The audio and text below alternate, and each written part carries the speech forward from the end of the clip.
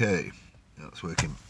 So I'm going to do plenty of fish again, because last time I was out it was dark and I forgot to press record when I did the first bit of the video. So they have the Saturday staff on there, so the Utes of Hebden Bridge and Marthen Road.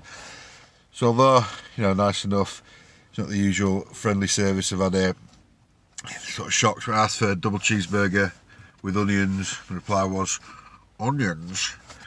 Then I asked, do you have any mustard? The reply was, mustard? So yeah, I dared to ask, you know, do you cater for celiac? You gluten free? To which she called a mate over, and they both stood in front of me, and she looked and she went, looked at me and said, gluten free? Her mate looked back to her and went, just say no. She turned to me and went, no. So yeah, but anyway, it's about the burger, isn't it? It's all about the burger. So here we go. Seen this burger? I'll get it out. This is the double cheeseburger with onions. The hot one blatantly looks the best, but I thought I'd try a different one before it's the hot one every time.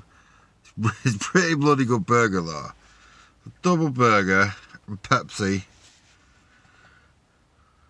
£4, 80 or something.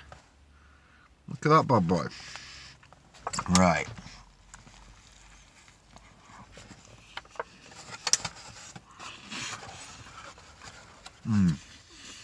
It's really good. I honestly think she's a little diamond. Carriage burgers, you've got really good butcher's burgers. You can't really go wrong. It's local bread too. Nice fluffy bap.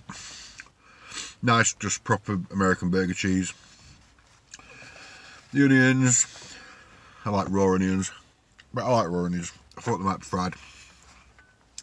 But look, overall, plenty of fish, burgers, absolute winner. Absolute winner.